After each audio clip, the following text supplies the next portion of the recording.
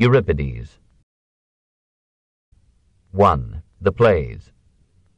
As Giotto rough-hewed the early path of Italian painting, and Raphael subdued the art with a quiet spirit into technical perfection, and Michelangelo completed the development in works of tortured genius, as Bach with incredible energy forced open a broad road to modern music, and Mozart perfected its form in melodious simplicity, and Beethoven completed the development in works of unbalanced grandeur, so Aeschylus cleared the way and set the forms for Greek drama with his harsh verse and stern philosophy, Sophocles fashioned the art with measured music and placid wisdom, and Euripides completed the development in works of passionate feeling and turbulent doubt.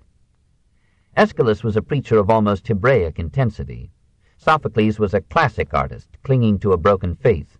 Euripides was a romantic poet who could never write a perfect play because he was distracted by philosophy. They were the Isaiah, Job, and Ecclesiastes of Greece. Euripides was born in the year, some say on the day, of Salamis, probably on the island itself, to which, we are told, his parents had fled for refuge from the invading Medes. His father was a man of some property and prominence in the Attic town of Phyla.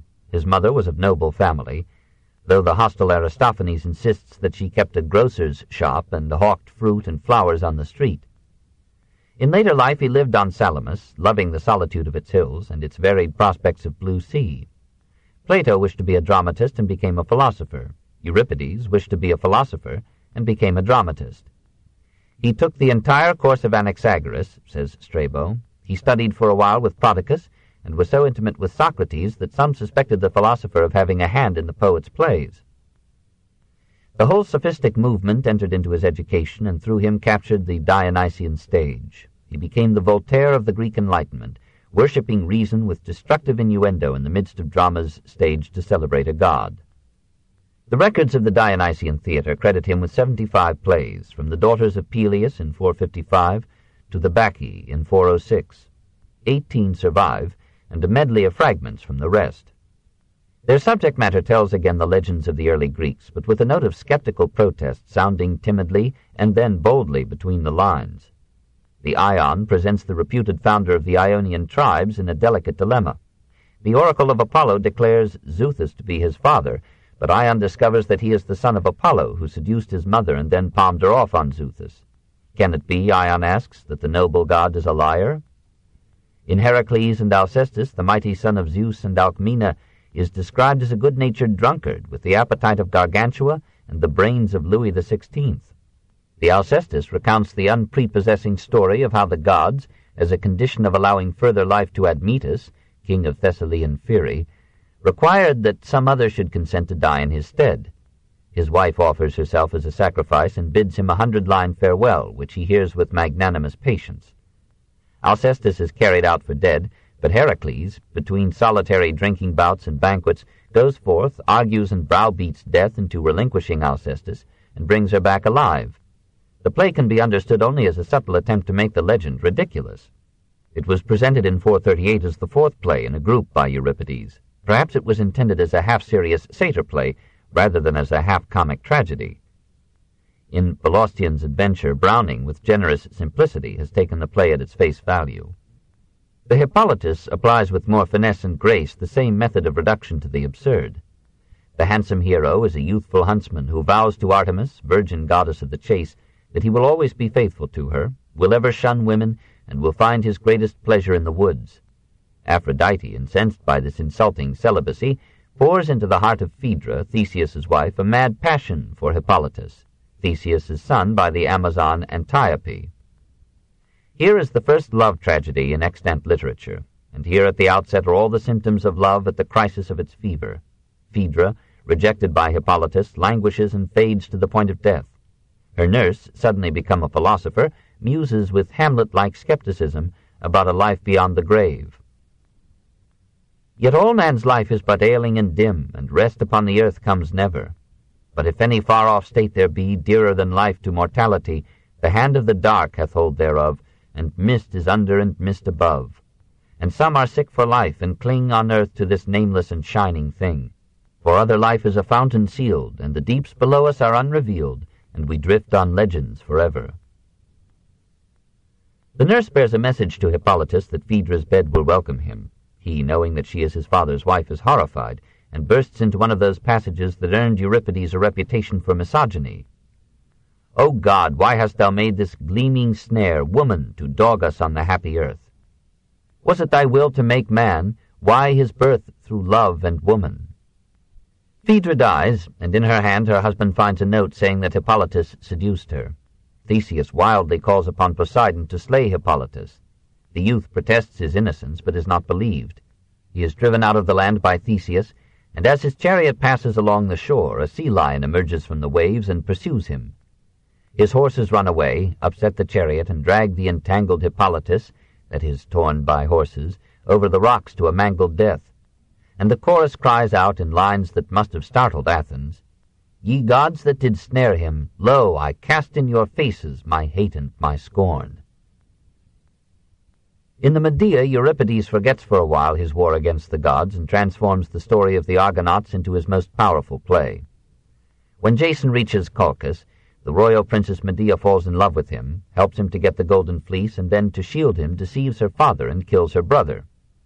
Jason vows eternal love to her and takes her back with him to Iolcus. There the most savage Medea poisons King Peleus to secure the throne that Peleus promised to Jason. Since the law of Thessaly forbids him to marry a foreigner, Jason lives with Medea in unwedded love and has 2 children by her. But in time he tires of her barbarian intensity, looks about him for a legal wife and heir, and proposes to marry the daughter of Creon, king of Corinth. Creon accepts him and exiles Medea.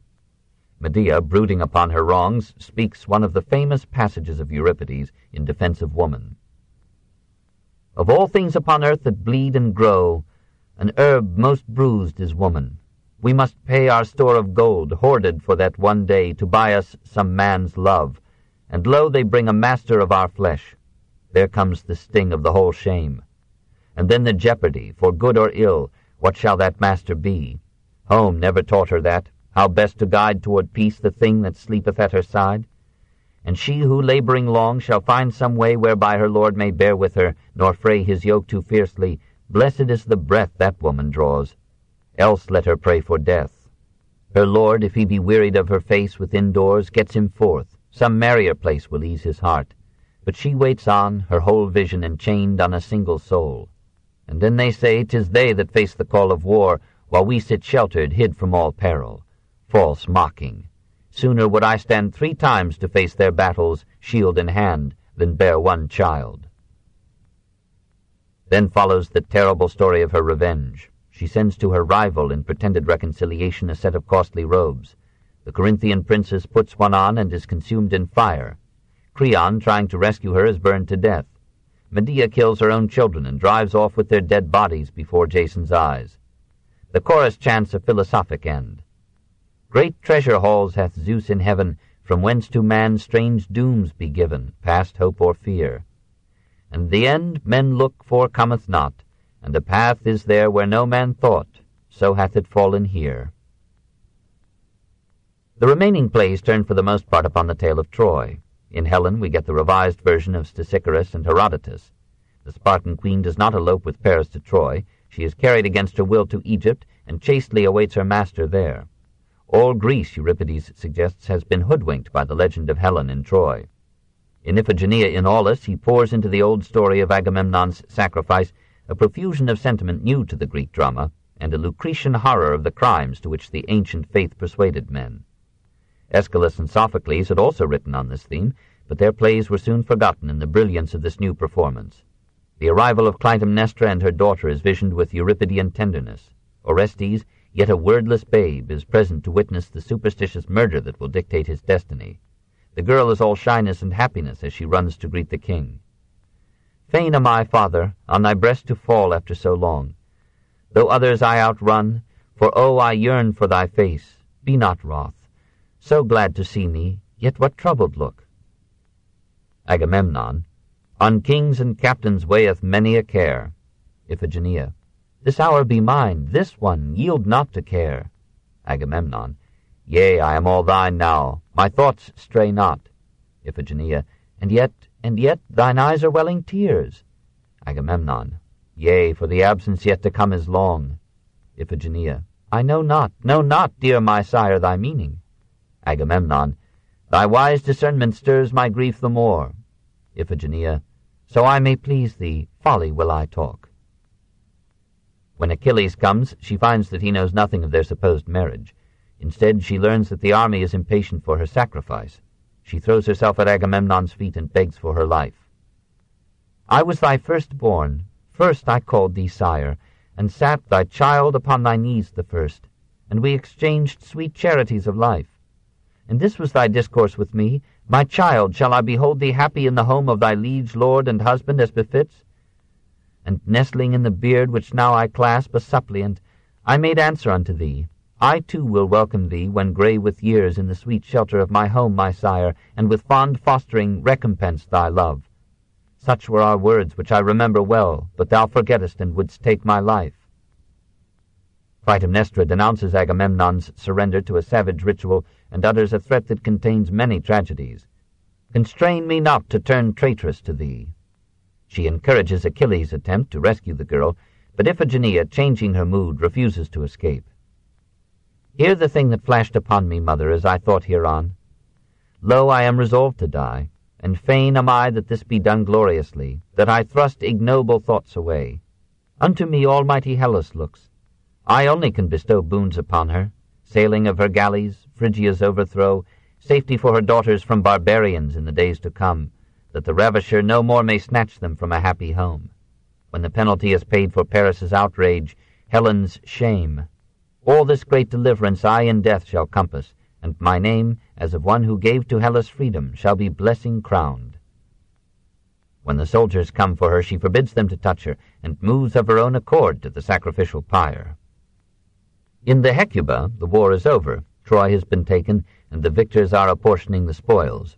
Hecuba, widow of King Priam, sends her youngest son Polydorus with a treasure of gold to Priam's friend Polymnestor, king of Thrace. But Polymnestor, thirsting for the gold, slays the boy and throws his corpse into the sea. It is cast up on the shores of Ilion and is brought to Hecuba. Meanwhile, the shade of dead Achilles holds the winds from blowing the Greek fleet homeward till he has received in human sacrifice the fairest of Priam's daughters, Polyxena. The Greek herald Talthybius comes to take the girl from Hecuba.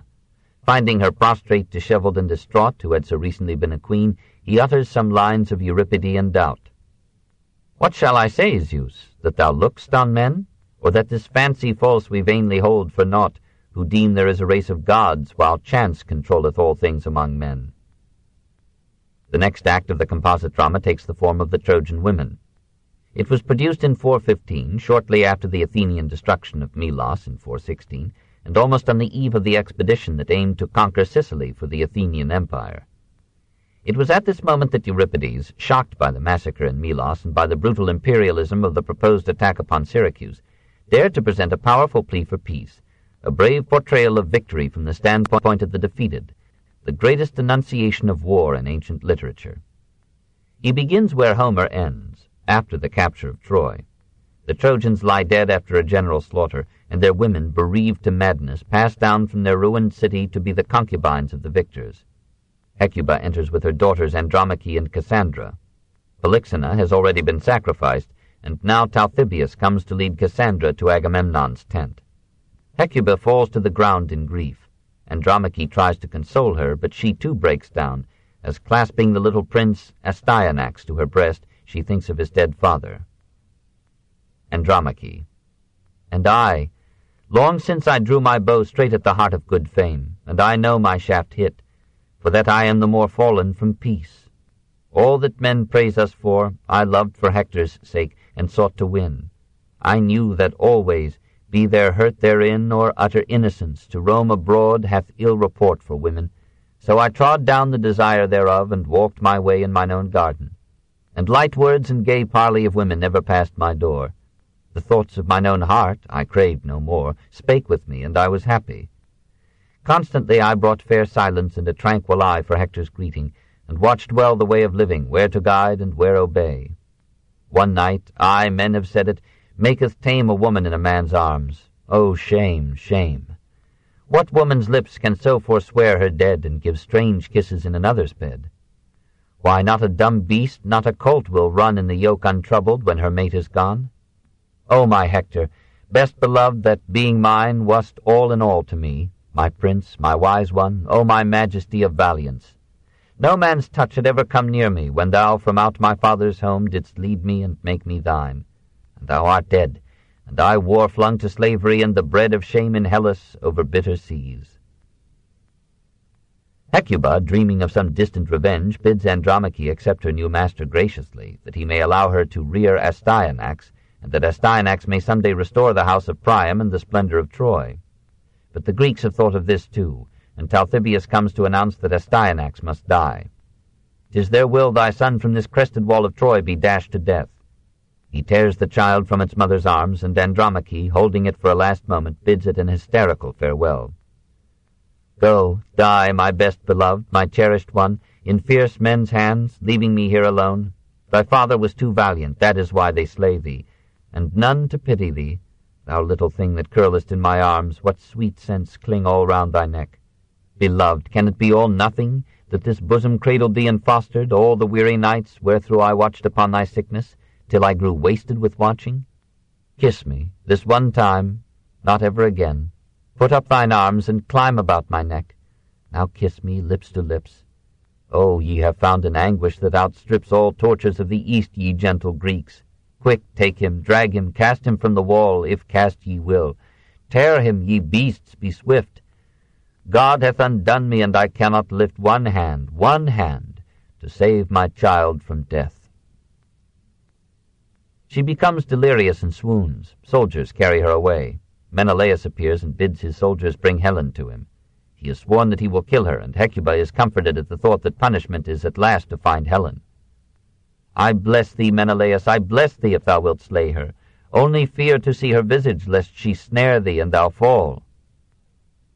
Helen enters untouched and unafraid, proud in the consciousness of her beauty. Hecuba.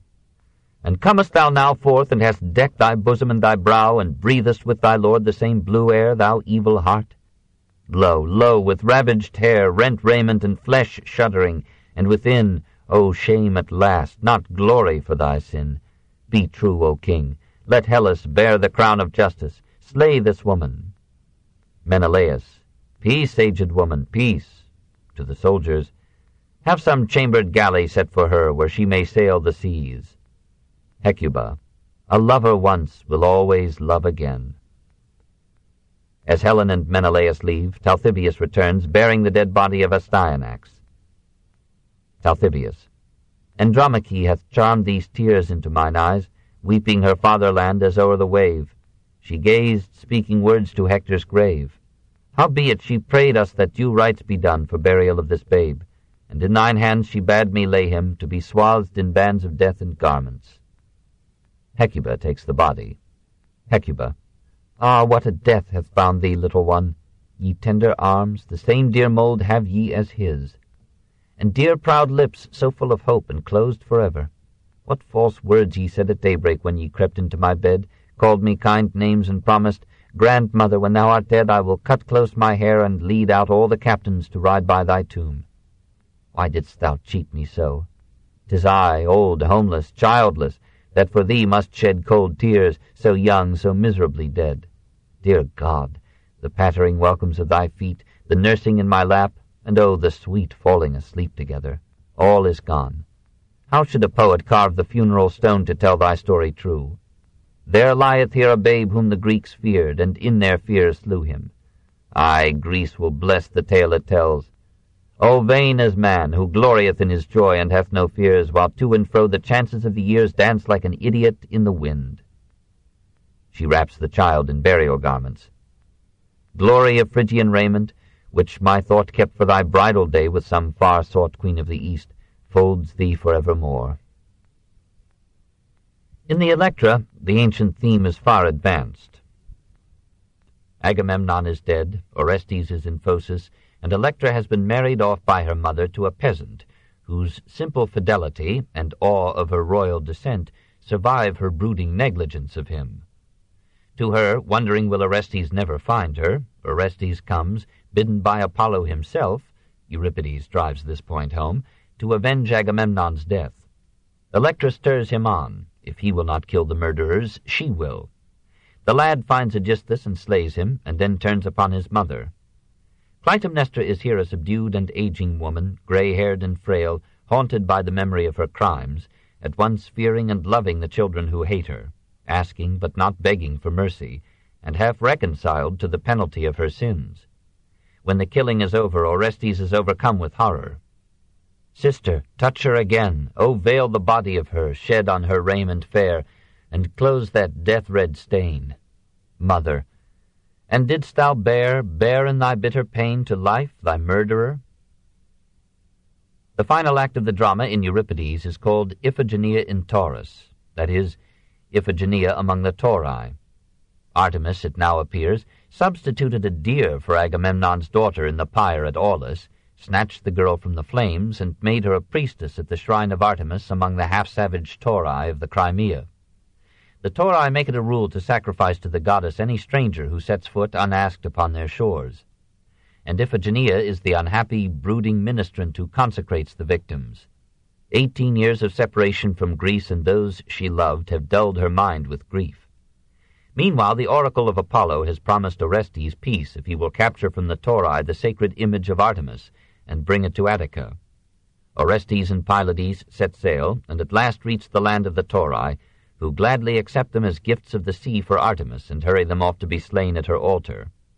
Orestes, exhausted, falls in an epileptic fit at Iphigenia's feet, and though she does not recognize him, she is overwhelmed with pity as she sees the two comrades, in the fairest years of youth, faced with death. Iphigenia. To none is given to know the coming nor the end of woe. So dark is God, and to great darkness go his paths, by blind chance mazed from our ken. Whence are ye come, O most unhappy men? What mother then was yours, O strangers, say, and father, and your sister, if you have a sister, both at once so young and brave to leave her brotherless? Orestes. Would that my sister's hand could close mine eyes. Iphigenia. Alas, she dwelleth under distant skies, unhappy one, and vain is all thy prayer. Yet, O thou art from Argos, all of care that can be I will give, and fail thee not. Rich raiment to thy burial shall be brought, and oil to cool thy pyre in golden floods, and sweet that from 1,000 mountain buds the murmuring bee hath garnered I will throw to die with thee in fragrance. She promises to save them if they will carry back to Argos the message which she bids them store in their memories. Iphigenia. Say, to Orestes, Agamemnon's son, she that was slain in Aulis, dead to Greece, yet quick, Iphigenia sendeth peace. Orestes. Iphigenia, where? Back from the dead? Iphigenia. 'Tis I, but speak not, lest thou break my thread. Take me to Argos, brother, ere I die. Orestes wishes to clasp her in his arms, but the attendants forbid it. No man may touch the priestess of Artemis. He declares himself Orestes, but she cannot believe him. He convinces her by recalling the tales Electra told them. Iphigenia. Is this the babe I knew, the little babe, light-lifted like a bird? O Argos land, O hearth and holy flame that old Cyclopes lit, I bless ye that he lives, that he has grown, a light and strength, my brother and mine own. I bless your name for it. They offer to rescue her, and in turn she helps them to capture the image of Artemis. By her subtle ruse they reach their ship safely and carry the statue to Brauron. There Iphigenia becomes a priestess, and there after her death she is worshipped as a deity. Orestes is released from the Furies and knows some years of peace. The thirst of the gods is sated, and the drama of the children of Tantalus is complete. 2. The Dramatist. We must agree with Aristotle that these plays, from the viewpoint of dramatic technique, fall short of the standards set by Aeschylus and Sophocles. The Medea, the Hippolytus, and the Bacchae are well planned, but even they cannot compare with the structural integrity of the Oresteia or the complex unity of Oedipus the King. Instead of plunging at once into the action and explaining its antecedents gradually and naturally in the course of the stories, Euripides employs the artificial expedient of a pedagogical prologue, and worse still, puts it sometimes into the mouth of a god. Instead of showing us the action directly, which is the function of drama, he too often introduces a messenger to describe the action, even when no violence is involved. Instead of making the chorus a part of the action, he transforms it into a philosophical aside, or uses it to interrupt the development with lyrics always beautiful but often irrelevant. Instead of presenting ideas through action, he sometimes displaces action with ideas and turns the stage into a school for speculation, rhetoric, and argument. Too often his plots depend upon coincidences and recognition, though these are well arranged and dramatically presented. Most of the plays, like a few by his predecessors, end with intervention by the deus ex machina, the god from the crane, a device that can be forgiven only on the assumption that for Euripides the real play ended before this theophany, and the god was let down to provide the orthodox with a virtuous conclusion to what would otherwise have been a scandalous performance. With such prologues and epilogues, the great humanist won the privilege of presenting his heresies on the stage. The material, like the form, is a medley of genius and artifice. Euripides is above all sensitive, as every poet must be. He feels the problems of mankind intensely and expresses them with passion. He is the most tragic and the most human of all dramatists. But his feeling is too frequently sentimentality. His droppings of warm tears are too easily released. He loses no chance to show a mother parting from her children and wrings all possible pathos out of every situation. These scenes are always moving and sometimes are described with a power unequaled in tragedy before or since. But they descend occasionally to melodrama and a surfeit of violence and horror as at the close of the Medea. Euripides is the Byron and Shelley and Hugo of Greece, a romantic movement in himself. He easily surpasses his rivals in the delineation of character. Psychological analysis replaces with him, even more than with Sophocles, the operation of destiny. He is never weary of investigating the morals and motives of human conduct. He studies a great variety of men, from Electra's peasant husband to the kings of Greece and Troy. No other dramatist has drawn so many types of women or drawn them with such sympathy. Every shade of vice and virtue interests him and is realistically portrayed. Aeschylus and Sophocles were too absorbed in the universal and eternal to see the temporal and the particular clearly. They created profound types, but Euripides creates living individuals. Neither of the older men, for example, realized Electra so vividly. In these plays, the drama of the conflict with fate yields more and more to the drama of situation and character, and the way is prepared by which, in the following centuries, the Greek stage will be captured by the comedy of manners under Philemon and Menander. 3. The Philosopher. But it would be foolish to judge Euripides chiefly as a playwright. His ruling interest is not dramatic technique, but philosophical inquiry and political reform. He is the son of the sophists, the poet of the Enlightenment, the representative of the radical younger generation that laughed at the old myths, flirted with socialism, and called for a new social order in which there should be less exploitation of man by man, of women by men, and of all by the state. It is for these rebel souls that Euripides writes. For them he adds his skeptical innuendos and inserts 1,000 heresies between the lines of supposedly religious plays. He covers his tracks with pious passages and patriotic odes. He presents a sacred myth so literally that its absurdity is manifest, and yet his orthodoxy cannot be impeached. He gives the body of his plays over to doubt, but surrenders the first and last words to the gods.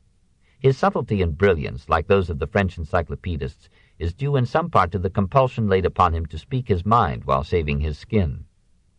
His theme is that of Lucretius, tantum religio potuit suadere malorum. So great are the evils to which religion has led men. Oracles that breed violence upon violence, myths that exalt immorality with divine example, and shed supernatural sanctions upon dishonesty, adultery, theft, human sacrifice, and war. He describes a soothsayer as a man who speaks few truths but many lies. He calls it sheer folly to chart the future from the entrails of birds. He denounces the whole apparatus of oracles and divination. Above all, he resents the immoral implications of the legends. Men shall know there is no God, no light in heaven, if wrong to the end shall conquer right. Say not there be adulterers in heaven, or prisoner gods and jailers. Long ago my heart hath named it vile, and shall not alter. These tales be false, false as those feastings wild of Tantalus, and gods that tear a child. This land of murderers to its gods hath given its own lust. Evil dwelleth not in heaven. All these are dead, unhappy tales of minstrelsy. Sometimes such passages are softened with hymns to Dionysus or psalms of pantheistic piety, but occasionally a character extends the Euripidean doubt to all the gods. Doth someone say that there be gods above? There are not, no, there are not. Let no fool, led by the old false fable, thus deceive you. Look at the facts themselves, yielding my words no undue credence. For I say that kings kill, rob, break oaths, lay cities waste by fraud, and doing thus are happier than those who live calm, pious lives day after day. He begins his lost Melanippe with a startling couplet. O Zeus, if there be a Zeus, for I know of him only by report. Whereupon the audience, we are told, rose to its feet in protest. And he concludes, the gods, too, whom mortals deem so wise, are nothing clearer than some winged dream, and all their ways, like man's ways, but a stream of turmoil. He who cares to suffer least, not blind, as fools are blinded by a priest, goes straight to what death those who know him know. Fortunes of men, he thinks, are the result of natural causes, or of aimless chance. They are not the work of intelligent, supernatural beings. He suggests rational explanations of supposed miracles. Alcestis, for example, did not really die, but was sent off to burial while still alive. Heracles caught up with her before she had time to die. He does not clearly tell us what his belief is, perhaps because he feels that the evidence does not lend itself to clear belief. But his most characteristic expressions are those of the vague pantheism that was now replacing polytheism among the educated Greeks. Thou deep base of the world, and thou high throne above the world, whoe'er thou art, unknown and hard of surmise, chain of things that be, or reason of our reason, God, to thee I lift my praise, seeing the silent road that bringeth justice ere the end be trod to all that breathes and dies. Social justice is the minor theme of his songs. Like all sympathetic spirits, he longs for a time when the strong will be more chivalrous to the weak, and there will be an end to misery and strife. Even in the midst of war, with all its compulsion to a patriotic belligerency, he presents the woes and horrors of war with unsparing realism. How are ye blind, ye treaders down of cities, ye that cast temples to desolation and lay waste tombs, the untrodden sanctuaries where lie the ancient dead, yourselves so soon to die. He gnaws his heart out at the sight of Athenians fighting Spartans for half a century, each enslaving the other, and both killing off their best, and he indites in a late play a touching apostrophe to peace. O peace, thou givest plenty as from a deep spring. There is no beauty like unto thine, no, not even among the blessed gods. My heart yearneth within me, for thou tarriest. I grow old, and thou returnest not. Shall weariness overcome mine eyes before they see thy bloom and thy comeliness? When the lovely songs of the dancers are heard again, and the thronging feet of them that wear garlands, shall gray hairs and sorrow have destroyed me utterly? Return, thou Holy One, to our city. Abide not far from us, thou that quencheth wrath. Strife and bitterness shall depart if thou art with us. Madness and the edge of the sword shall flee from our doors.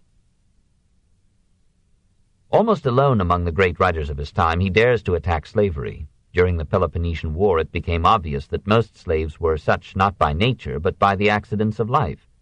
He does not recognize any natural aristocracy. Environment rather than heredity makes the man. The slaves in his dramas play important parts and often speak his finest lines. With the imaginative sympathy of a poet, he considers women. He knows the faults of the sex and exposes them so realistically that Aristophanes was able to make him out a misogynist. But he did more than any other playwright of antiquity to present the case for women and to support the dawning movement for their emancipation. Some of his plays are almost modern post-Ibsen studies in the problems of sex, even of sexual perversion. He describes men with realism, but women with gallantry. The terrible Medea gets more compassion from him than he accords to the heroic but unfaithful Jason. He is the first dramatist to make a play turn upon love. His famous ode to Eros in the lost Andromeda was mouthed by thousands of young Greeks. O love, our lord, of gods and men the king, either teach not how beauteous beauty is, or help poor lovers, whom like clay thou mouldest, through toil and labor to a happy end. Euripides is naturally a pessimist, for every romantic becomes a pessimist when reality impinges upon romance.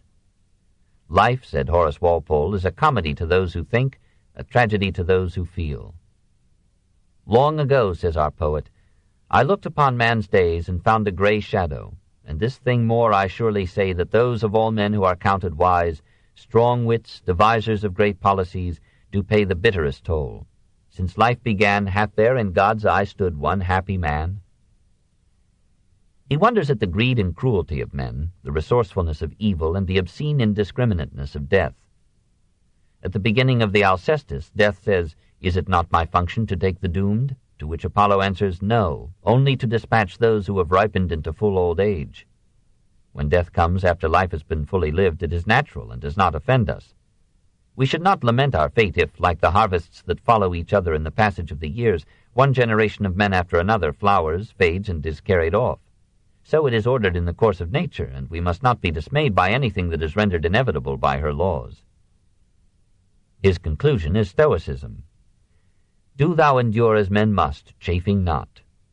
Now and then, following Anaximenes and anticipating the Stoics, he consoles himself with the thought that the spirit of man is part of the divine air, or pneuma, and will, after death, be preserved in the soul of the world. Who knows if that be life which we call death, and life be dying? Save alone that men living bear grief, but when they yield their breath, they have no sorrow then, and grieve no more. 4. The Exile.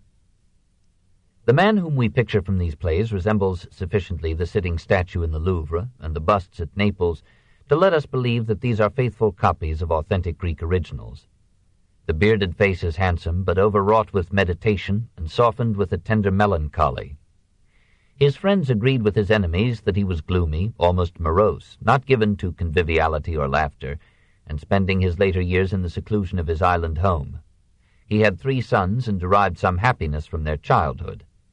He found solace in books and was the first private citizen in Greece, so far as we know, to collect a substantial library.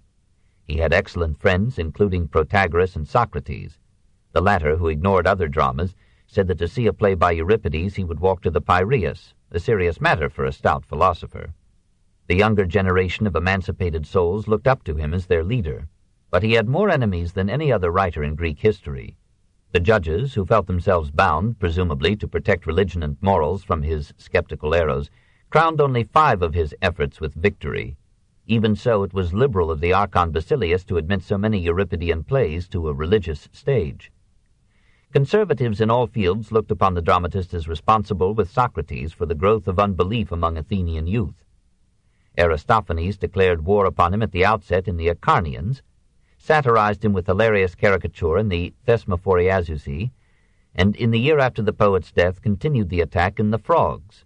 Nevertheless, we are told the tragic and the comic dramatist were on friendly terms to the end. As for the audience, it denounced his heresies and crowded to his plays. When, at line 612 of the Hippolytus, the young hunter said, "My tongue hath sworn, but my mind remains unbound," the crowd protested so loudly against what seemed to be an outrageously immoral proposition that Euripides had to rise in his seat and comfort them with the assurance that Hippolytus would suffer edifyingly before the story closed, a safe promise for almost any character in Greek tragedy. About 410 he was indicted on a charge of impiety, and soon afterward Hygienon brought against him another suit, involving much of the poet's fortune, and adduced Hippolytus's line as proof of Euripides's dishonesty. Both accusations failed, but the wave of public resentment that met the Trojan women led Euripides to feel that he had hardly a friend left in Athens. Even his wife, it is said, turned against him because he could not join in the martial enthusiasm of the city. In 408, at the age of 72, he accepted the invitation of King Archelaus to be his guest in the Macedonian capital. At Pella, under the protection of this Frederick, who had no fears for the orthodoxy of his people, Euripides found peace and comfort. There he wrote the almost idyllic Iphigenia in Aulis and the profound religious play The Bacchae.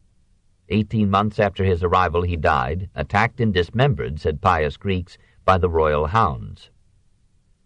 A year later his son produced the 2 dramas at the city Dionysia, and the judges gave them the first prize. Even modern scholars have thought The Bacchae was Euripides's apology to Greek religion. And yet the play may have been intended as a bitter allegory of Euripides's treatment by the public of Athens. It is the story of how Pentheus, king of Thebes, was torn to pieces by a mob of female Dionysian orgiasts, led by his own mother Agave, because he had denounced their wild superstition and intruded upon their revelry. It was no invention. The tale belonged to the religious tradition. The dismemberment and sacrifice of an animal, or of any man who dared to attend the ceremonies, was part of the Dionysian rite. And this powerful drama, by returning for its plot to the legend of Dionysus, bound Greek tragedy at its culmination with Greek tragedy at its birth. The play was composed among the Macedonian mountains, which it describes in lyrics of unfailing power. And perhaps it was intended for performance in Pella, where the Bacchic cult was especially strong. Euripides enters with surprising insight into the mood of religious ecstasy and puts into the mouths of the Bacchantes psalms of passionate devotion. It may indeed be that the old poet had gone to the limits of rationalism and beyond it, and recognized now the frailty of reason and the persistency of the emotional needs of women and men. But the story does dubious honor to the Dionysian religion. Its theme is once more the evils that may come of superstitious creeds. The god Dionysus visits Thebes in disguise as a Bacchus, or incarnation of himself, and preaches the worship of Dionysus. The daughters of Cadmus reject the message. He hypnotizes them into pious ecstasy, and they go up into the hills to worship him with wild dances. They clothe themselves with the skin of animals, girdle themselves with snakes, crown themselves with ivy, and suckle the young of wolves and deer. The Theban king Pentheus opposes the cult as hostile to reason, morals, and order, and imprisons its preacher, who bears his punishment with Christian gentleness. But the god in the preacher asserts himself, opens the prison walls, and uses his miraculous power to hypnotize the young ruler. Under this influence, Pentheus dresses himself as a woman, climbs the hills, and joins the revelers. The women discover that he is a man and tear him limb from limb. His own mother, drunk with possession, carries Pentheus's severed head in her hands, thinking it the head of a lion, and sings a song of triumph over it. When she comes to her senses and sees that it is the head of her son, she is revolted with the cult that intoxicated her. And when Dionysus says, "Ye mocked me, being God, this is your wage," she answers, "Should God be like a proud man in his rage?" The last lesson is the same as the first. Even in his dying play, the poet remained Euripides. After his death, he achieved popularity even in Athens. The ideas for which he had fought became the dominant conceptions of the following centuries, and the Hellenistic age looked back to him and to Socrates as the greatest intellectual stimuli that Greece had ever known. He had dealt with living problems rather than dead tales of minstrelsy, and it took the ancient world a long time to forget him. The plays of his predecessors slipped into oblivion, while his own were repeated in every year, and wherever the Greek world had a stage. When, in the collapse of that expedition to Syracuse, in 415, whose failure had been forecast in the Trojan women, the captive Athenians faced a living death as chained slaves in the quarries of Sicily, those were given their freedom, Plutarch tells us, who could recite passages from the plays of Euripides. The new comedy molded itself upon his dramas and grew out of them. One of its leaders, Philemon, said, "If I were sure that the dead have consciousness, I would hang myself to see Euripides." The revival of skepticism, liberalism, and humanitarianism in the 18th and 19th centuries made Euripides almost a contemporary figure, more modern than Shakespeare. All in all, only Shakespeare has equaled him, and Goethe did not think so. Have all the nations of the world since Euripides, asked Goethe of Eckermann, produced one dramatist worthy to hand him his slippers? Not more than one.